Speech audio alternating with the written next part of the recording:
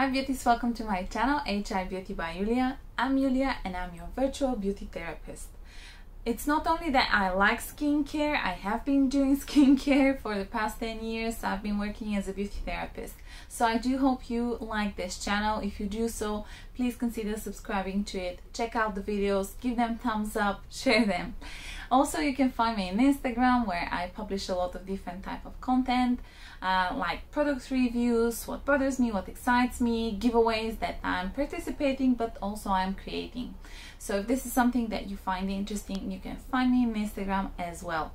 Today we're gonna chat about retinol, and this is a great ingredient, and if you have almost any concern, people will suggest for you to try retinol, but still it seems like a very difficult task and a lot of people give up because they have some kind of irritation. So this video is about retinol and how to start with retinol, how to pick your product, how to apply it, and how to skip the part that your skin isn't very happy as much as it's possible.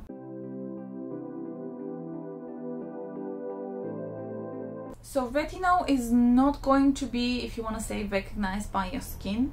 It has to be converted into retinoic acid, and then your skin is going to benefit. And that's why if you have something like derivative, it gets too many times this type of transformation.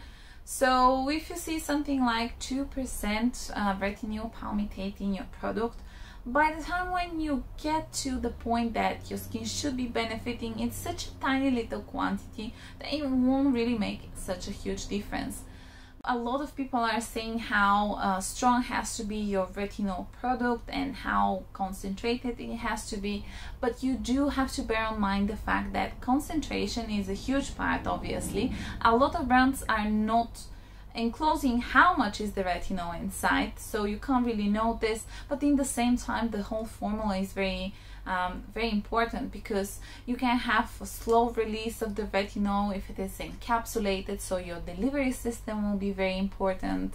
What else is in the product, what is the rest of your skincare routine, what else did you apply on your skin before you get to the point of retinol, and what will follow the retinol as well, if this makes sense. So it's not just we're looking for, say, 0.3% retinol because we're first time user, because as I said, if it is derivative, then it won't be very useful. Now, having troubles with your retinol product is actually very common. I think around 15 to 20% of the people don't suffer from any type of side effects. So usually when we talk about side effects, there's some stinging in some cases, redness, burning, but probably the most common are dryness and flakiness of the skin. And it takes some time for your body to get used to these ingredients very often. However, you can layer it in a different manner, you can pick the right product, and the chance of you having any big troubles is quite low. I will actually apply my a few different type of retinol products so that you see that this is not really necessarily the case. It depends how you apply them and obviously from your product. So the first one is actually for my eyes, and this is from Murad. This is their eye retinol serum. So you apply this type of amount. That's all you need, and you tap very gently. So with picking the product, there's a lot of things that you have to bear in mind.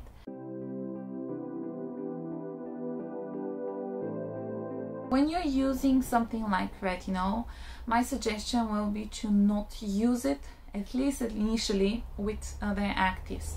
So say if you use something like alpha hydroxy acids in the form of a lotion or a serum, and your retinol is a serum, don't use your say glycolic lotion and then your retinol serum, because this is going to irritate your skin, especially in the beginning. So this is the Renewal Murad serum. I'm going to apply this one now with the eye serum and the moisturizer that I will apply later. I do have to say that these samples are the first time that I have been using them. However, with this serum, actually I already went to one bottle of it. Okay, so this is what we're gonna apply on this side. When you apply retinol, you have to bear in mind that there are certain areas that you want to protect. So especially initially, you might consider to apply something like Vaseline, or at least something quite thick and occlusive on the area around the eyes. Obviously, in my case, I apply retinol product which is specifically for the eye area. Some of your face products might say that they are okay to be used around the eyes, but many of them are a bit too strong to use for this sensitive area. Also, very often areas like around the lips, even like this area over here on the top lip, very often you will see that it's quite sensitive. At least in my case, I usually peel there. So you might consider to apply something beforehand, before your retinol there. Very often the corners of the nose, and actually like the tip, especially if you had cold or something. If you're very concerned about your product, then you can actually use it as a mask, although it says it's a leave-on product. So you can apply it for say an hour the first time that you apply it, 2 hours, 3 hours, and then wash it off. If you do feel like there's some kind of irritation, you can wash it off even quicker, just to make sure that your skin is quite happy with it. Another way to reduce the risk of any irritation is actually to mix your retinol with your product, say your moisturizer or your serum, and that way also you will be diluting it. When you apply your retinol, if it's on its own, you do have to bear in mind that you try to spread it all over. So don't put it in your hand and then apply it. I think it will be much better if you just dot it all over and then rub it over. Another thing that you can use is actually a moisturizer, then your retinol, and then your moisturizer. It's like a sandwich technique, and it is actually very common, not just for this active but for any active in general, because this is buffering your retinol. This is the third product that I will apply, and this is again by Murad, and it is their retinol cream. So this one will go on my other cheek. As for creating routine and how often you should be using retinol, you can start with twice a week and that's it. And you can build it, I'll say, for at least 2 evenings a week break. I am aware that there's products which are saying that they're good for everyday use, but I do think that your skin needs a break. You have a cheat day if you're on a diet, you have a break day if you go to gym, so I do think that your skin also deserves a break day from your actives.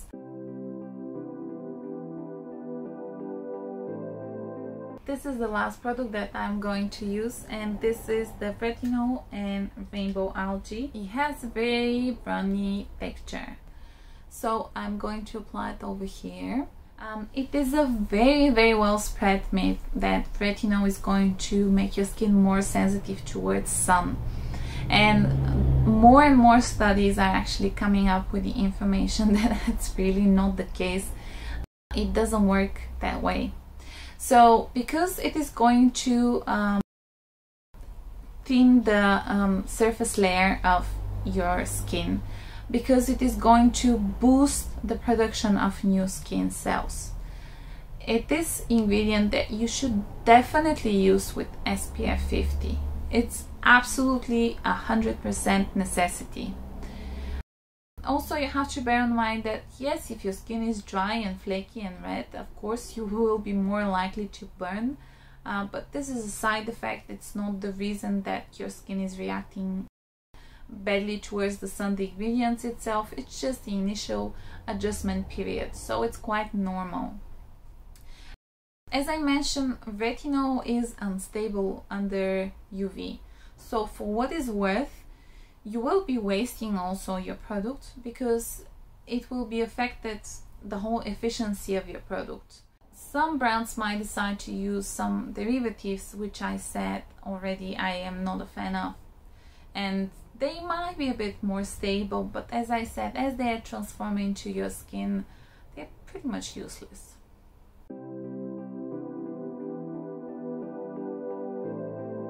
Each one of them is around £70, so they're quite pricey in my opinion, and I did like them, I did enjoy them.